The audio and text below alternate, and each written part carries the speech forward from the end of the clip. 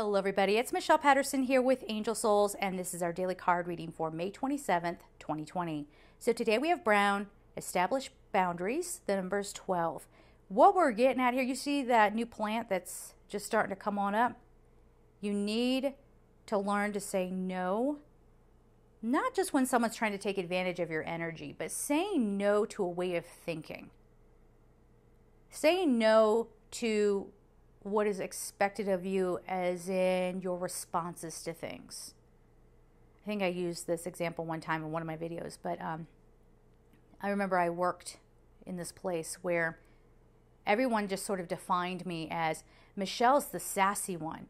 Michelle will tell people off. And that's not even true. That's not even true. I'm just very honest. And I don't play into these dynamics that people try to set up.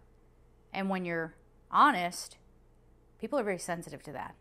And so I remember there was a coworker, she came up to me and she was like, I'm surprised you didn't go acting like da da da da da. And I'm like, why do you think? Because the way she made it made me sound like I was unreasonable and like I just fly off the handle, which is not me. And I just looked at her and she goes, well, you're somebody who tells it like it is. And she had this whole idea behind what that meant. This was a way that I set a boundary. And I said, no, that's not me. Yes, it is. That's totally you. No, that's not me. And she started laughing at me and saying, you don't even understand yourself. Now, there are people out there with broken wiring, okay? And they can become very toxic people because a lot of times they choose not to work on themselves. You know what kind of label we tend to put on people like that. And I think that's what I was dealing with in this situation. But even though when I set that boundary didn't stick with the other person, it stuck in my energy. And in a way, I said, you're not going to define me like that. Right? So that's what we're talking about. That's as big a boundary setting thing, and it's just as important as saying, no, I'm not taking on that extra project. No, I'm not tolerating somebody who's using this tragedy that's been going on as a cash grab. I'm saying no to all that. I'm not giving in.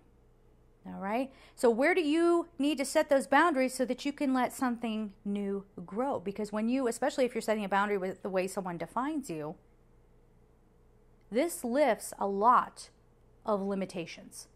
A lot of those things that always made you think, oh, I can't, because other people say I can't. Because other people say, I'm not smart enough. You're not pretty enough. I used to study opera, and I had my voice teacher actually tell me, you're just going to have to accept that you're just not pretty enough to be the lead, and you're not good enough. The best you can do is maybe voiceovers or do some Disney character voice or something like that. And she said it in such a diminishing way, even for that. So we don't have to hang on to those things. Let that go. Discover what...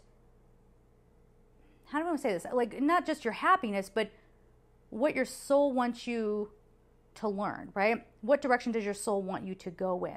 It doesn't have to do with, it doesn't have to have anything to do with someone else's opinion of you, if that makes sense.